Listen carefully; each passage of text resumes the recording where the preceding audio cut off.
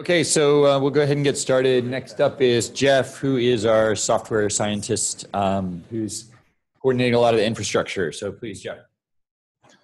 Okay, let me make sure my microphone. Yeah, that's good. Okay, hi, my name is Jeff Wagner. I am the Open Force Field software scientist, along with part-time Daniel Smith. And this is going to be a little bit different from the talks we've heard earlier today because this is about software infrastructure. It's less of a science topic, and so for people in the room and people listening on Zoom, you can feel free to jump in at any time with questions or clarifications. This talk is sort of in three parts because I just want to address a couple of the common questions that I anticipate people having. So my goal is to move across an understanding of what it is we're building and what parts of it you need during this talk. We're going to start with what is this Open Force Field Toolkit that we're building and are getting ready to release. So in determining which parts of the Open Force Field stack that you need, we thought it's helpful to separate this out into use cases. So if your use case is that you want to set up simulations using the force fields that we're going to be making, the only component that you need is the Open Force Field Toolkit. And this is what we're going to be working with in this afternoon's hands-on session. If you're interested in performing bespoke parameterization for a single molecule that you have on your computer, then you're going to need a component which does not yet exist, but will be called the bespoke workflow. And we're currently in the process, I believe, of getting someone who will be working on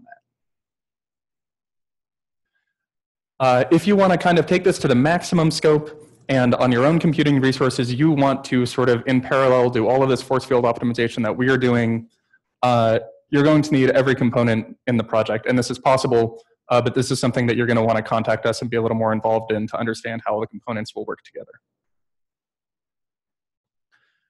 I thought it would be good to define some terminology about the Open Force Field Toolkit so that we have a common language we can use to talk about what we're delivering. So the Smirnov specification is a language for defining parameterization strategies.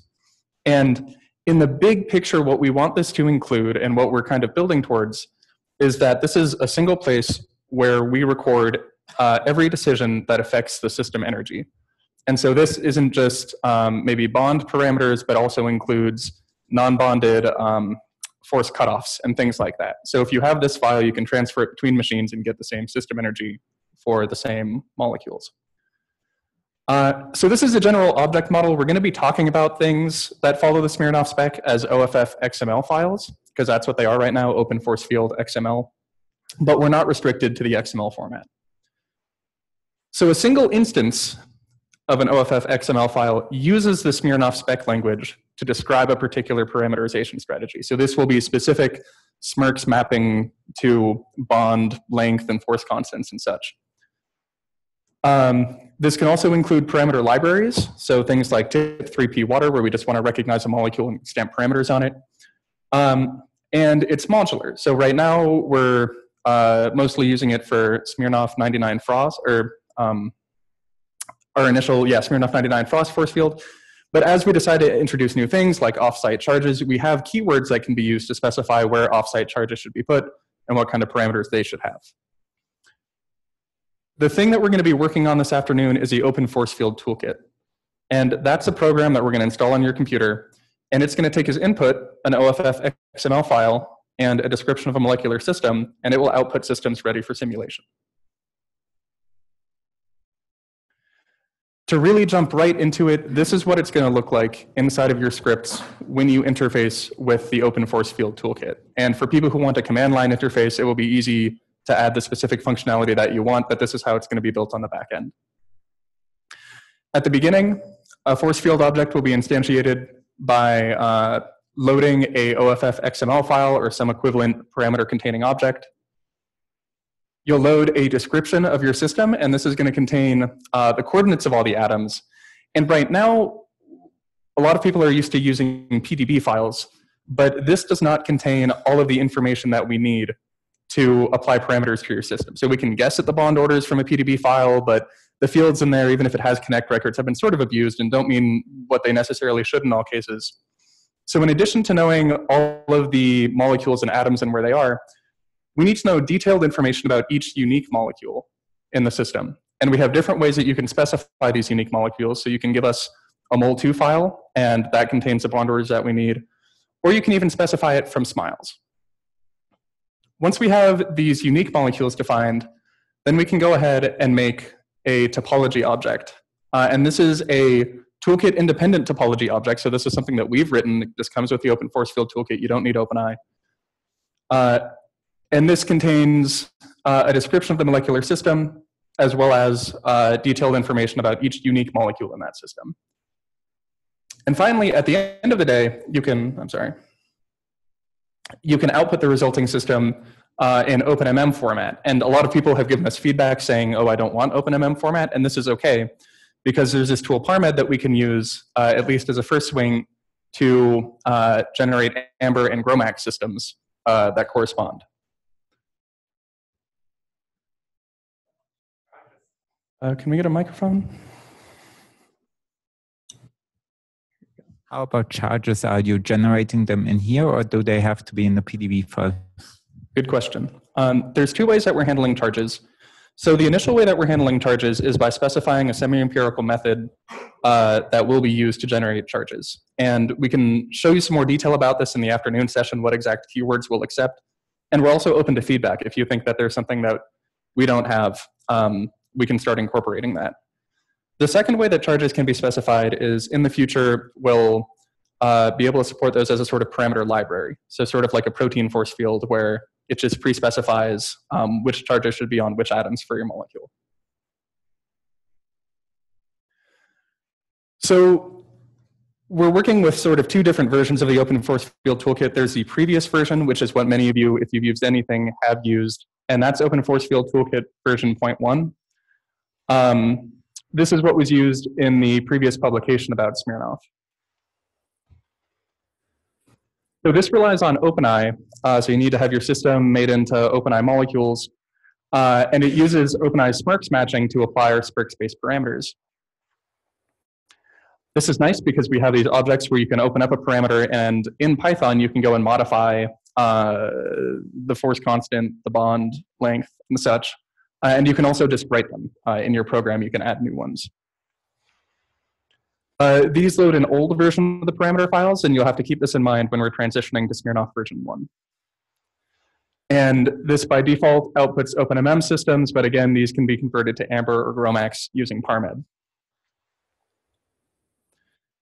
What we're going to be working on this afternoon in the hands-on workshop is the preview of the 1.0.0 release. So one of the big new things that we have here is that we've removed the need for OpenEye. We can run everything doing work in the backend using RDKit. And this means that for everything that we used to do using OpenEye, that is assigning partial charges, doing SMERCS matching, we've implemented identical functionality, or identical to the best that we can, and we're going to be updating it as we find problems. We've implemented that backend using RDKit and Amber tools. Even better, this should be invisible to you as a user. So you're not going to need to have different imports depending on which machine you're working on, but rather we automatically check if OpenEye is importable and if the licenses are there. If they are, the script will proceed using that. Otherwise, it will fall back to RDKit and Amber tools. In addition, previously you had to have OE-mols to create your system, and now we have a toolkit-independent molecule representation. And so the great thing is if we find some functionality in yet a third cheminformatics toolkit, we can plug that in as a modular backend. We're no longer relying specifically on the properties of any one cheminformatics toolkit. This quietly handles partial charge calculation. If you have OpenEye, you're going to use QuackPack. If you don't, it's going to go to Amber tools using Antichamber. But you won't see this. This happens all behind the scenes. And wherever possible, we're taking the same keywords and applying them evenly in the different spaces where they would go in those two toolkits. Also, to keep the road open for people inserting different sorts of parameters that they want to apply to systems in the future, the way that we handle parameters, the way that we handle parameter sections, so bonds and then angles and then van der Waals, non-bonded parameter assignment, these are all completely modular things. We could plug in whole new types of parameters, and as long as we teach these new parameter handlers how to find where they should apply their parameters, and how to add them to our system representation, we're good to go. So this should make it a lot easier for people to independently start making new sorts of parameters and inserting them into systems for simulations. We also have modular parameter I/O handlers. So like I said, right now we're using OFF XML. XML isn't necessarily the only choice, and we might find it more useful to use a different file format in the future. So that can change. And excitingly, this means that we could have a parameter I/O handler where instead of putting in a file that you happen to have on your computer right now, and oh boy, where did I put it, is in the local directory, we are planning maybe on having just a central place where we put our force fields as we make releases, so you can plug in a URL at that spot, and it will go grab the most recent version of the force field. And again, just to clarify, it's the 1.0.0 prototype that we're going to be using this afternoon. So the ink is still very wet. Not all the functions will be there. But we have a notebook that shows some of the functionality that you can use. I have a question about the parameter handlers. Does this mean that that if we are interested in experimenting with, say, some anharmonic term or some coupling term that Smirnoff doesn't currently have, that we'll be able to define it using this parameter handler, and the Open Force Field Toolkit will be able to assign it using Smirk's pattern matching and create the corresponding OpenMM custom force that that implements it? More or less, the answer is yes to that. And I think John can more definitively say it, but he's nodding. Yeah, the hope is that without having to modify the toolkit, you can create your own parameter handler subclass that knows how to interpret the keywords and create an OpenMM force. There's difficulty in having it translated into other force fields right now if Parmed doesn't support it, but we can work on ways to turn it into splines or something like that for export. But that's exactly what we want to do. We want to make it very easy for you to try new potential forms or new charge models and just plug them in without ever modifying the toolkit until the point where you're ready to share that and contribute it to the effort. So the developments that are in progress that we'll be looking at in the API but won't necessarily be able to use this afternoon is, like I was saying, additional flexibility in partial charge calculations. So maybe we want to use multiple conformers and get some sort of average of their partial charges when we're doing semi-empirical. And those are keywords that we're going to be adding in the future. And if you have any feedback on what keywords would be particularly useful, we can compare that to the plans we have for the API. Both the Smirnoff spec and the aromaticity model may change in the future. We found certain limitations for our aromaticity model, but they are consistent across all the molecules we look at, so parameters will be applied in the way that they're fit. But if we end up fixing this, we're going to need to be checking for compatibility. So we'll be able to load an OFF XML and see what sort of aromaticity model do we expect when we're applying these parameters to a system. Like I said, application of library charges is slated for the future. Viberg bond order calculation, and this is going to be important for different sorts of parameterization strategies. So as we apply off-center charges, custom bond charge corrections, and also valence parameter interpolation. So if we have a bond order of 1.5, is it reasonable to go take the bond order 1 and the bond order 2 parameter and just average them or use some sort of function to get a interpolated parameter? Yes, Chris. So what if somebody's really fussy about their charges and they want to import charges that go on their molecule? I'm seeing you can calculate them internally or you can have them in a library. Is there going to be a means to import charges or a molecule that has charges? This is a great question, and this is something that I wrote a bit about in the notebook that we'll be using for the afternoon session. And the answer is yes, you can bring in your own charges, but you'll want to tread carefully because the parameters that are going to be fit to these molecules were fit using the semi-empirical method listed in the OFF XML. And so it's possible that if you bring in your own charges, they will sort of be out of spec with how the bonds were parameterized or how the torsions were parameterized.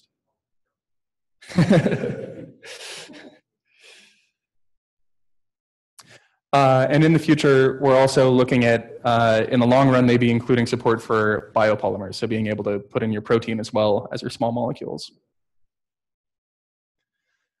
Another thing that's a recent development is sort of a very large overhaul of the documentation led by John and David. So this is the version 0.1 documentation. We have a few subcategories here for looking up information about what we do and how we do it.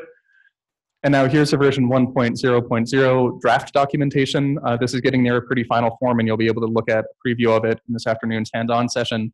But it has much more detailed information, and you'll be able to dig down. We have human written comments and discussion about how we do things, but also we have APIs for every callable function in the entire thing, so you can really do a lot of your own hacking. A quick note about versioning: these numbers aren't all made up; they actually have a specific meaning. So the initial Smirnoff publication was done using version 0.1.0 of the Open Force Field Toolkit and version 0.1 of the spec. Today, we're making Toolkit version 1.0.0 and version 1.0 of the Smirnoff spec. And so again, the spec is the language that we use to describe a parameterization strategy. And in case we find that we need completely new keywords that we hadn't anticipated, we're going to increase the version number of the spec. The meaning of these numbers is that the first decimal place, or the first digit, indicates major API changing updates. So if we change from Smirnoff version 1 point something to Smirnoff version 2 point something, that means that your previous scripts may not necessarily work when calling the API. We could have changed stuff's name, the entire science could have changed to the point that your old stuff needs to be updated. If the second digit changes, that means that we've added new features. Your old scripts will still work, but there are some new calls that can be made from the toolkit. And Z is going to increment with bug fixes. And so as you submit issues that you've run into, that Z number will be incrementing probably the fastest of all. So I'd like to stop there and ask if anyone has questions about the toolkit as a whole. And I might just direct you to the hands-on session this afternoon, but I can take questions about that right now. Oh, yeah.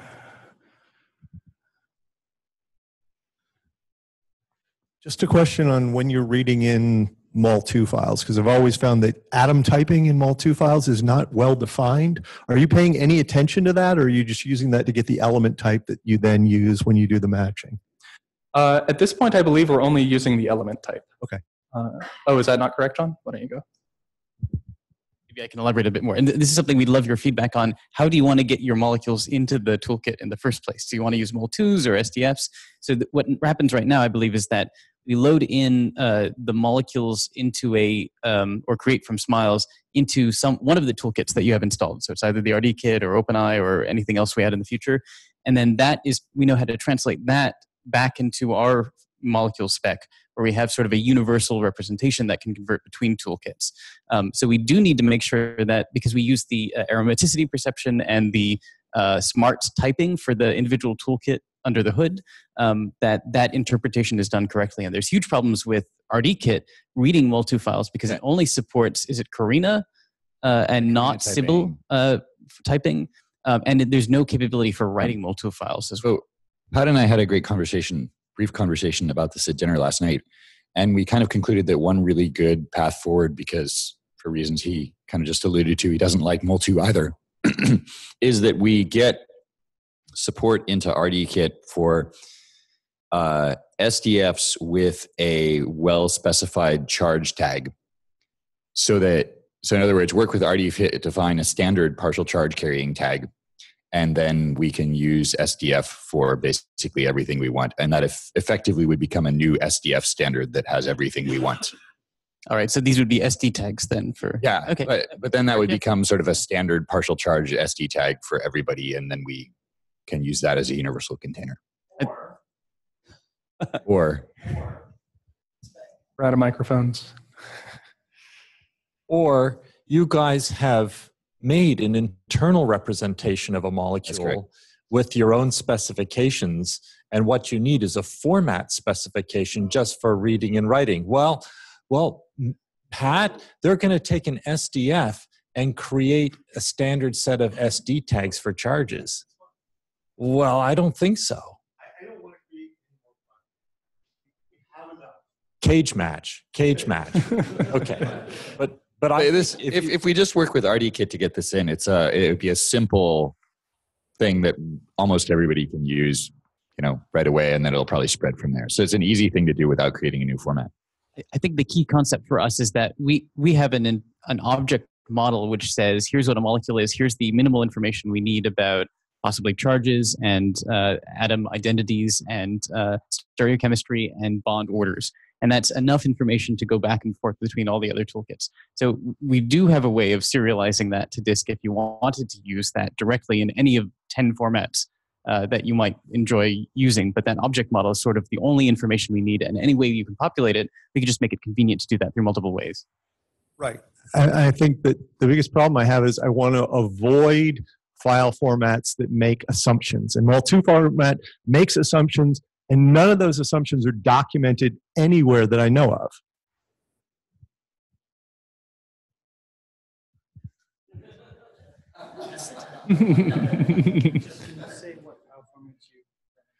Oh, yeah. So the question was, which file formats do we currently support? And the answer is, from OpenEye, we support Mol2 and Smiles. From RDKit, we support SDF and Smiles, and we're being very conservative right now. So we don't want to leave the gates wide open for anything these toolkits can read, because they have different behaviors when they read. So basically right now we're only taking well-trodden routes.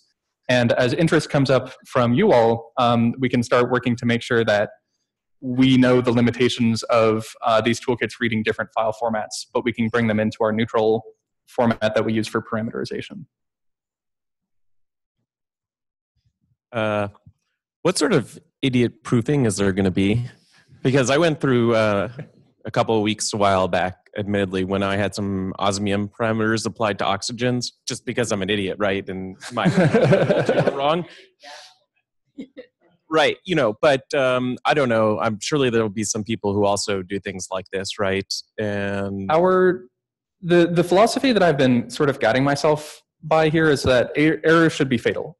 So like RDKit is very helpful. It can load big databases, and maybe in these big databases some molecules it won't interpret correctly, and it does that silently, and that's a very scary thing. Mm-hmm. And so wherever possible, you'll find maybe when you try to import your own molecules that we're very strict about stereochemistry. We really need very complete definitions, and wherever possible, we're having it throw an error. It's going to be fatal to the program if a molecule attempts to be imported that is ambiguous in any way. All right. So with that, I guess I'll move on to part 2, and that's going to talk about the different software components beyond just the Open Force Field Toolkit and how we're going to go about developing them in this consortium. So the number one biggest thing that we think about is deployment. It's great if we make software, but frequently the case with scientific software is it runs great on my computer, but it doesn't run on yours.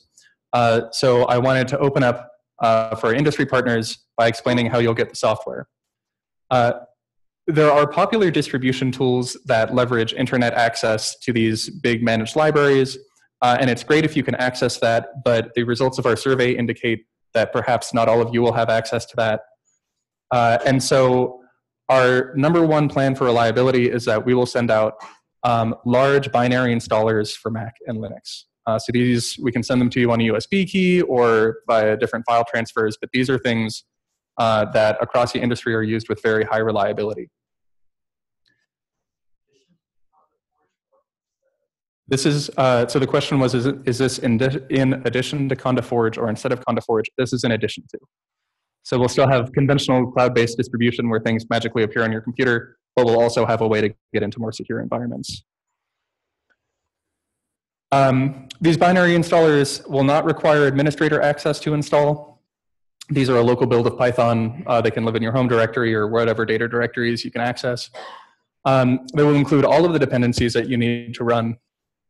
They'll be built using this platform called Conda, using Python 3.6 and 3.7. And I want to drive home that even though this has really amazing cloud capabilities, Conda is a reliable tool that's used in a lot of industries as a standard. So this is something that we really do expect will run, but we'll still walk you through the installation one-on-one to ensure that it gets on your computing infrastructure. Unfortunately, the ink is still wet sort of on the scientific capabilities of the code that we're showing this afternoon. So we can't give you this large binary installer today. We'll be using the cloud-based solution. But it's one of the highest issues on our to-do list, and we have an expert, Daniel Smith, who's implemented this for one of his other projects, who's working with us on making this installer.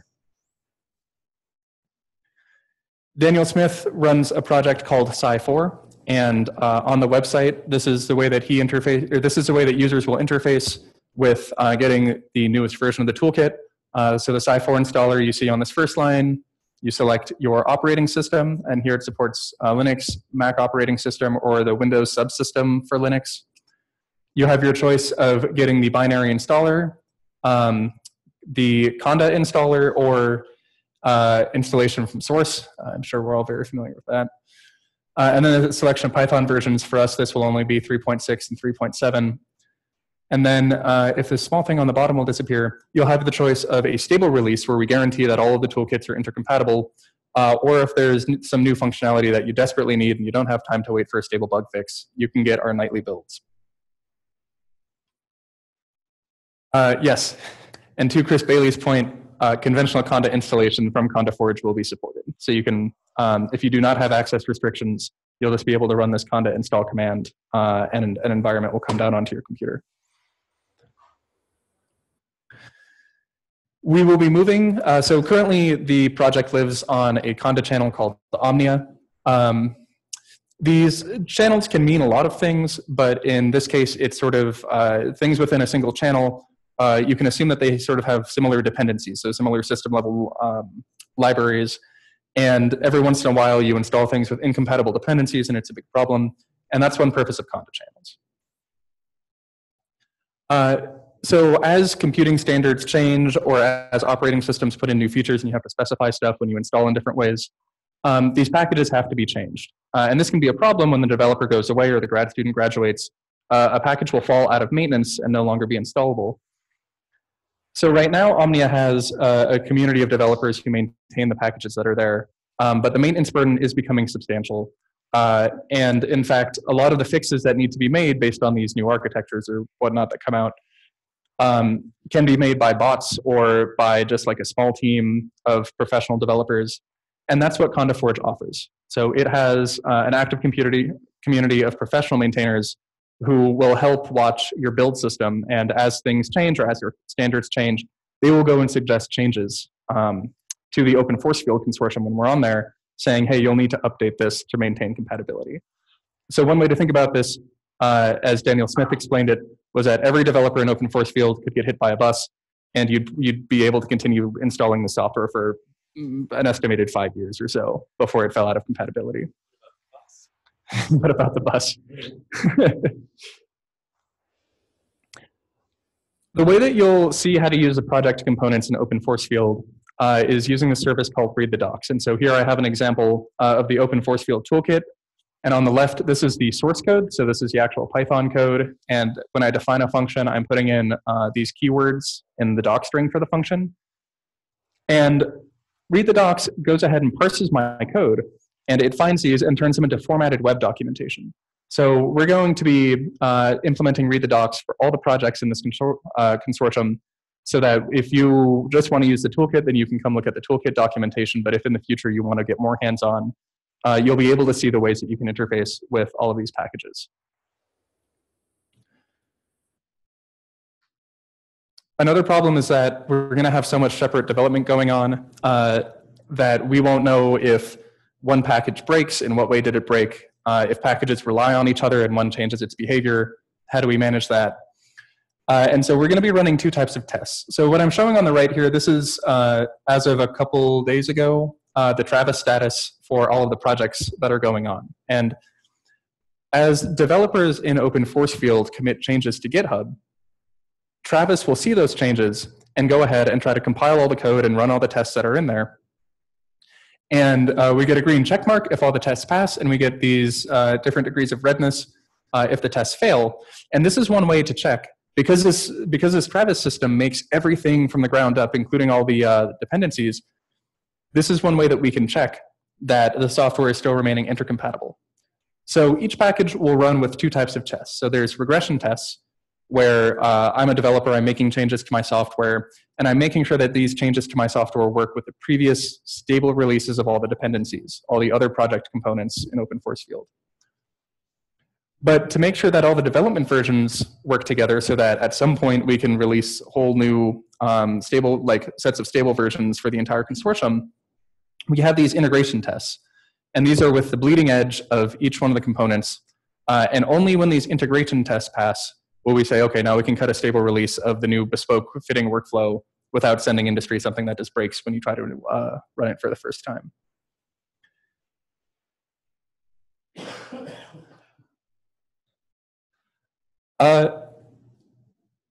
Open Force Field is open. And this means that we get a lot of benefits from the community. So we'll have people submitting bug reports to us from outside of the people in this room and on this web call, people submitting fixes to those bug reports, and we really gain a lot. But on the other hand, we do have to watch out for the emergence of negative behavior. So for example, this is a quote from the maker of Linux, and the Linux community has recently gone through a lot of trouble because they just had a bad culture. People didn't want to contribute to Linux because the head developer, Linus Torvalds, would send very mean things to people, and developers wouldn't want to volunteer their time. And there's different ways that this sort of culture can emerge, but it's something that's inevitable. And so one thing that we're going to be putting into place is a formal code of conduct. So what we expect when people contribute, and I think for the people who are formally involved in the consortium in this room, this won't be a problem at all. But as the public begins interfacing, and I think we're going to be getting a lot of attention, I hope, this will lay down standards for how people should be interacting with each other, and hopefully getting us the good parts of being open source.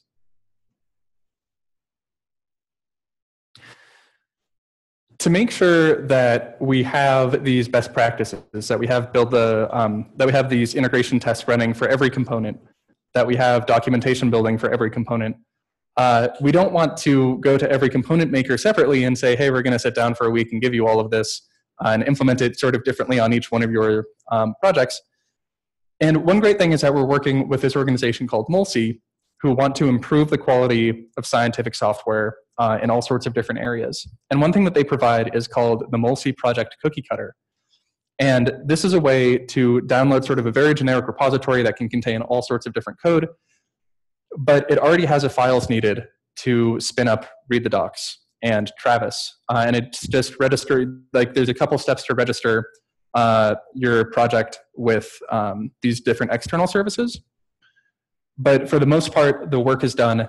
And these are systems that the software scientists at MOLSI know how to interface with. So if a developer leaves or if they have a problem that they don't know how to solve, these are systems that the software scientists will be experts on and can help keep these packages up to spec.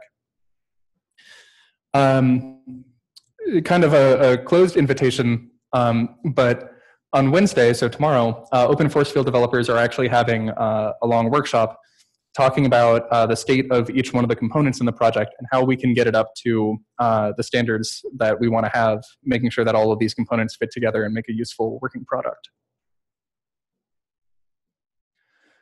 Does anyone have any questions about the software standards that we'll be applying across the different components in the consortium?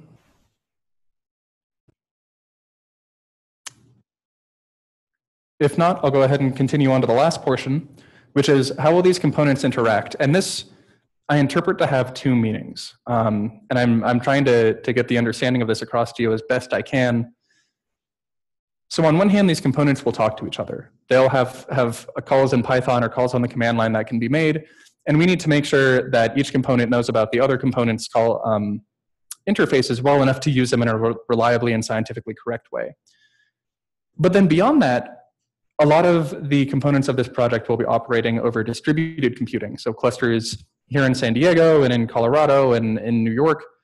And what exactly does the interface to that look like? How are we going to be developing software that can be distributed and called using these sort of archive management systems or distributed computing management systems? So this is one of the most overwhelming problems that I ran into while I was trying to figure out who needs to be talking to who to put together these components. So we had shown the conceptual scientific, in what order will we run things, what big issue, what big picture topics will communicate with what other big picture topics. But as a software scientist, I want to look at this as which programs are going to talk to which other programs to make sure that the developers can all sit down for some time and agree on what sort of return values their components will have. So if your component fails, will I get a matrix of all zeros? Will I get false? Will it throw an error? Because this is important to having a workflow that knows how to run for more than a few cycles. And our solution is that we're going to put a lot of reliance on stable defined APIs. And so initially we're going to have the developers sit down and talk scientifically about what are the important concepts to get across between these components. And once we have that down and documented, it will allow future developers or developers outside of the immediate room here to go ahead and use our tools for whatever purpose they want, because we'll have the behavior very well documented. That said, even if the functions in front do the same things, performance improvements and changes in how the science is done, in terms of becoming more accurate, can happen on the back end. So we just have to define sort of what public interface we're going to allow, maybe only expand that, try not to change the existing behavior too much, and development work can go on involving the community. Read the docs is nice in that it auto-generates stuff from the doc strings in your code saying this function returns an integer or a list of integers, but also that it gives developers room for a little bit of scientific discussion. So we can talk about, oh, if you pass me a weird ionization state of lithium, the function might do this, or topics like that. So other developers who are plugging in can get the full meaning of what the functions do. GitHub is a great way to find bugs and track them and invite discussion about them. And especially with this kind of project, these bugs can get tricky because sometimes they're technical, but sometimes they're scientific and require making a decision. And GitHub is a really good way to record these design decisions and the reasons that we came to them. And as I said before, these APIs will be great. And in conjunction with regression and integration testing, this will actually give us a fairly streamlined way to make sure that all of these components come together into one working product at the end of the day. So our distributed computing for this project, on one hand, we have the quantum chemistry distributed computing project, and this is a somewhat mature product that's being developed by Daniel Smith. And the way that the QC fractal distributed computing program takes input is that it takes these sort of formatted files. And so in this case, this is an energy calculation for water, and it has these very rigorously defined fields. It says, okay, molecule, I need to have the coordinates of these 3 atoms. These atoms are oxygen, hydrogen, hydrogen. I'm interested in getting energy out, and a couple different keywords here. And this is eaten by the QC fractal machine, which goes and figures out what computer somewhere can go run this job with what backend, and it will go farm the job out. And to the user, what happens is a few minutes later, they get this return output. And basically, the important thing to see here is that the run did not fail. The return result was a number of interest, energy in some units, I assume. And also that the versions of programs that were used here are recorded. So this is, again, something that really exists. You could go do this right now with QC Fractal.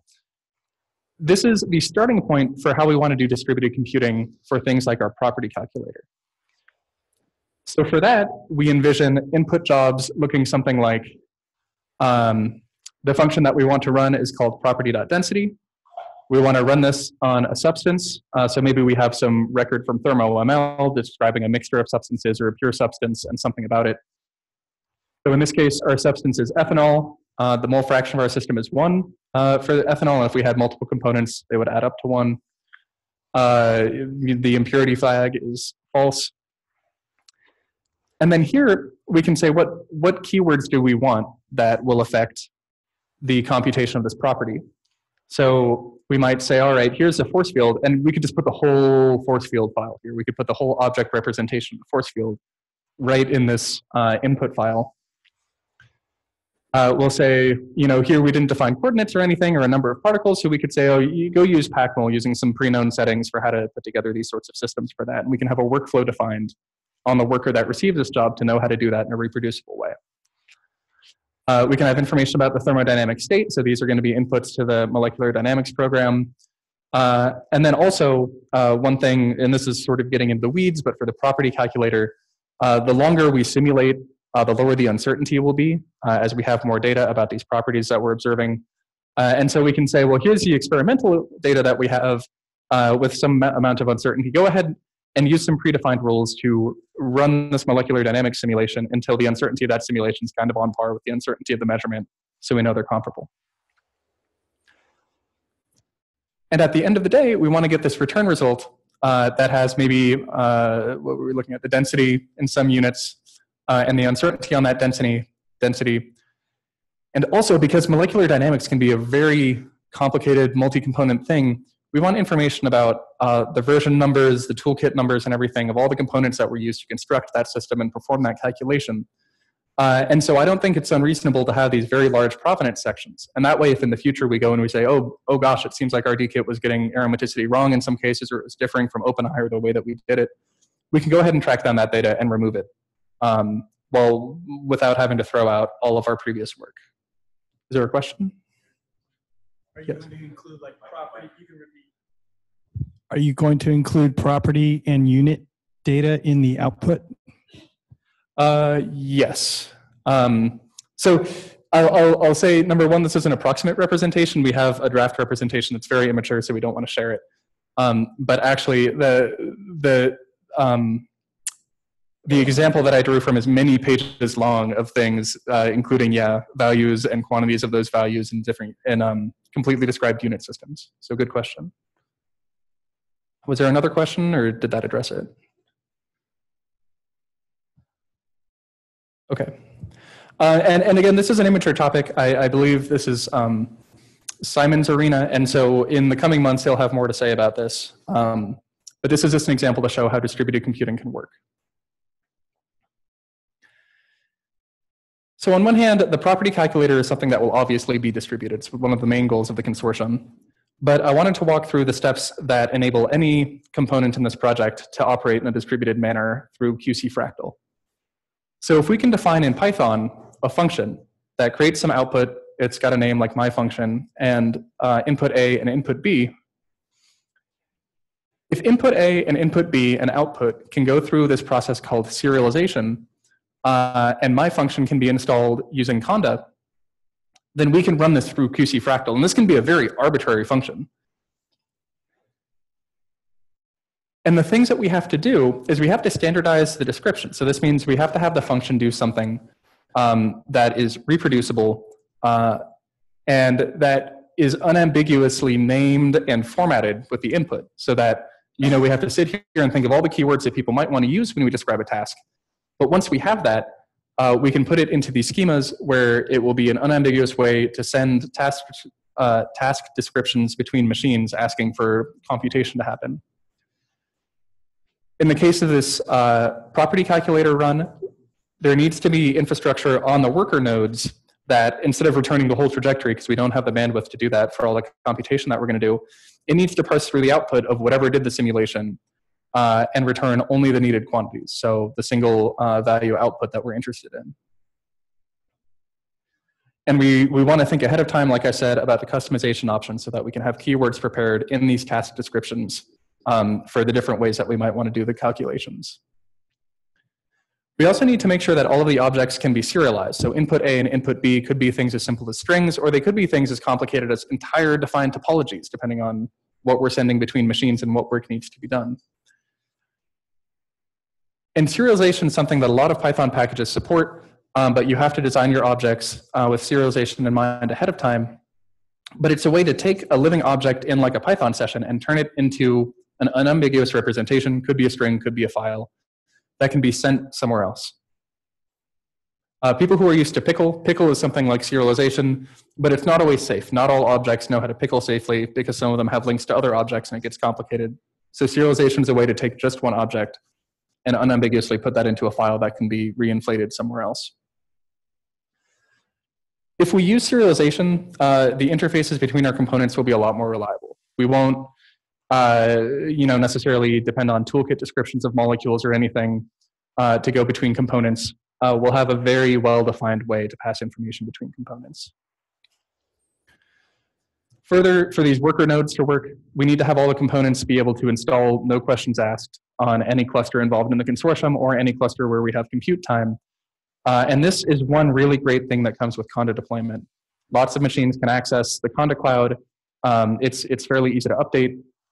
And so for each maintainer at the different centers in this project, when the time comes to do an update, we just all update, and suddenly all of the workers in this Open Force Field Cloud know how to do the new tasks that we have or have the bug fixes that we need. And finally, I don't think that there's any amount of provenance cracking that's too far. Keeping track of all the version numbers of everything that was used will let us be able to backtrack and remove bad data from our database without having to throw everything away if we find a problem. I use this term Open Force Field Cloud. And so one way to look at this is that if Open Force Field had $1 billion, or like the entire Amazon cloud, we could go ahead and spin up all the machines that we want that look completely identical, do completely identical things, but we're not in that situation. We're in a situation where we have compute time from different centers, very different architectures of machines, and we need a way to get the same results from each of those machines and distribute the compute. And so this is something that's handled by QC Fractal, and we can distribute new versions of software and new task descriptions to all of these computers. But wherever QC Fractal has Open Force Field managers and workers running are places that can receive tasks in the Open Force Field group. And these tasks could be property calculations, they could be quantum mechanical calculations. Each place that has these managers and workers running will need to have one person designated as a maintainer. And that way we can say, it's Saturday or it's Monday, we've pushed a bug fix or something like that. Could you please go run Conda update on your workers? If you're interested in computing, or if you're interested in contributing your excess computing time on your clusters, as the project grows in scope, we're going to be using basically everything we can get. So go ahead and contact me or Daniel Smith if you're interested in contributing that. The property calculator specifically because of the needs of reweighting. So this is something where we take a trajectory that was previously computed. We've only made a small change in the parameters. We think, oh, can we get the new density out without redoing the entire simulation? In some cases, if the trajectory is available, we can do that. But we need to make sure that that job is sent to the supercomputer that already did the initial trajectory so that it can be reweighted. And that's going to be an advanced functionality. And for that reason, the property calculator in the big picture will initially be deployed on one cluster where all the previous trajectories will be stored locally. And in the future, we'll figure out a way to distribute jobs knowing where previous trajectories were run. So with that sort of scattered talk, I wanted to end with a description of who I am and what I will be doing here. So my name is Jeff Wagner, and I am an Open Force Field software scientist. My job description has been getting fleshed out, but the things that you can expect me to do and the things that you should contact me when you have a problem with are, or my primary responsibilities are bringing project components up to our software standards, like I just described, maintaining the core software toolkits. So I'm the Smirnoff guy. If you have problems with Smirnoff, they are primarily my problems. I'll be guiding the development of APIs to ensure functionality. So these are going to be the outward-facing interfaces from each of the components. We need them to operate in a sort of interdependent way, but also these are independent scientific components. So we need to design APIs that accomplish both of those goals. I will be managing these nightly builds, making sure that component interoperability is being continuously tested and we know when it's safe to release a new build of the whole toolkit. I'll be helping include new functionality, so if groups join later or if entirely new projects need to be spun up, I can help decide how that will be added to the big picture.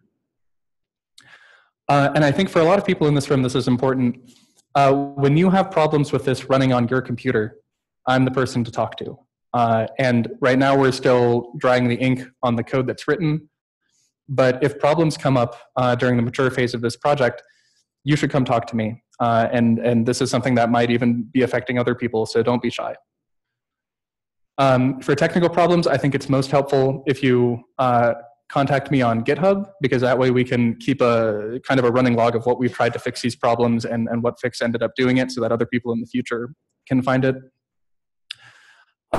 This is sort of a tricky role for me because I am a PhD scientist, but I don't know that much about quantum. I don't know all the deep details about every different area here. And so if your problem is more of a scientific nature, please feel free to contact me on the Open Force Field Slack in a channel that you think is appropriate. And that way we can bring in the scientists who are developing the tools to also have input to make sure that we address your question efficiently. This is something I said in October, and I actually sort of mean it more now, is that with each pharma partner that's working on this project, I want to make sure that we have a one-on-one to talk about if we're able to conda deploy on your systems or what special arrangement we need to have to make sure that we can push you updates and get you the latest and greatest from our consortium. So with that said, I think this was maybe a relatively short talk, so I'd love your feedback. And we can continue discussions on the infrastructure channel on Slack. That's where you'll find me. Are there any questions? Yes, Chris. Backing up a couple of slides, you were talking about when you come up with updates, you'll push them out to the QC Fractal servers, and then they will modify their environments. But I'm just wondering whether there could be some danger of some of the environments becoming heterogeneous at this point. And something that we've done internally at OpenEye is we will use conda environments. So when we, instead of pushing an individual update, we'll just make sure our servers are running with the same conda environment and so we'll update a whole environment, and that way we can know that everything's staying in sync. So are you thinking of pushing yes, install update? No. No, we're planning on updating entire conda environments, and that's sort of the plan A. If Daniel Smith wants to jump in with any details on that, he can, but I think that's basically what we're going to do is use conda to push synchronized updates of all stable releases of components as needed.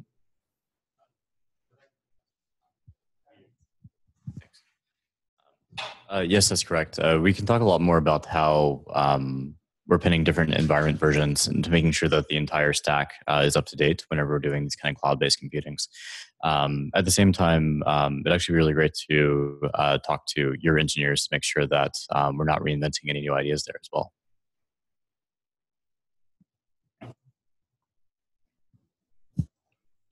Yes, and especially, this is one of those things that we anticipate we will have well covered by managing these conda environments and synchronizing updates of all components. But this is also something that will be caught by recording a ridiculous amount of provenance information. So if we find that one of our toolkits was running with an old version that didn't have the capabilities that we needed at a certain time, we can remove that from the fitting data set.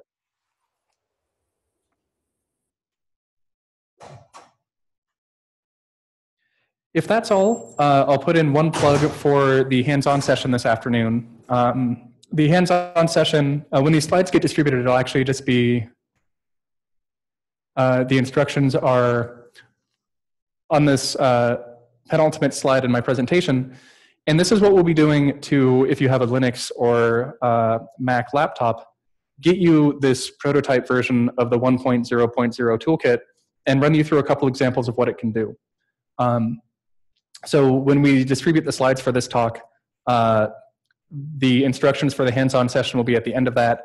And because we're all on the same Wi-Fi here for the folks in this room, you may want to start running these download steps if you don't have conda, or if you don't have, you might want to start putting in type these into the command line commands, maybe during lunch, so that we don't overwhelm the Wi-Fi and that we can get all the components for the hands-on.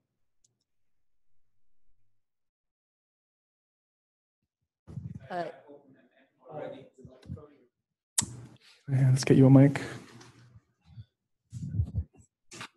I have OpenMM already installed. Do I still need to run the whole Omnia thing?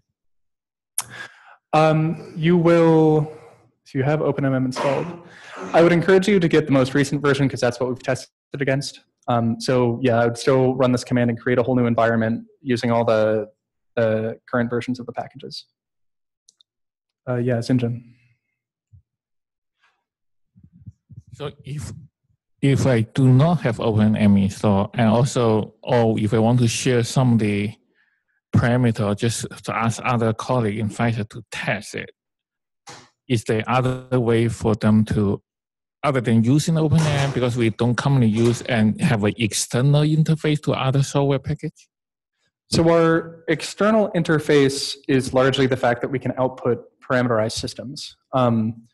So using our toolkit, you can create the system, and then at the end, you can have an OpenMM system file, or Amber system files, or GROMACS system files. And during the hands-on session, I'll show you the functionality that we'll have to create those files. Does that answer your question? Yeah, somewhat kind of, because most practitioners do not use Amber or Charm directly. So that may be another, we're talking to a few colleagues, maybe is that whether you may find out an interface, generate a force field file for micromodel or mode type of software so that it's easy to test. This is something we could talk about at the one-on-ones. I think John wants to say something. This is super important to get information from you on how you're going to integrate the toolkit use into your workflows. And if you need parameters in a certain format, or if it would be convenient to have something that would stand in for some other thing, then we can look into figuring out exactly how to do that. We already, go ahead, David. I was just also going to point out there's an important distinction between a parameterized system and the parameters themselves. Because we're using this, so it's going to be much easier to move parameterized systems around than to move the parameters themselves around. Because we are using this direct chemical perception, which is different from most of what the other modeling packages do. So you can't move our force field as a whole force field into many of these other packages. You have to move just the parameterized systems. Sometimes the parameters are not, or the input file formats are not super well documented, so it's useful for to put us in touch with your tool makers as well. Yeah, so I do realize that because the chemical perception, but if you look at Clark-Still's micromodel format, file format, there's a subsection of that is very similar to the SMRC format that you could potentially go through, just like passing through all the general parameter and define the specific one for the chemical structure that can be used. So there's a section that have a special definition.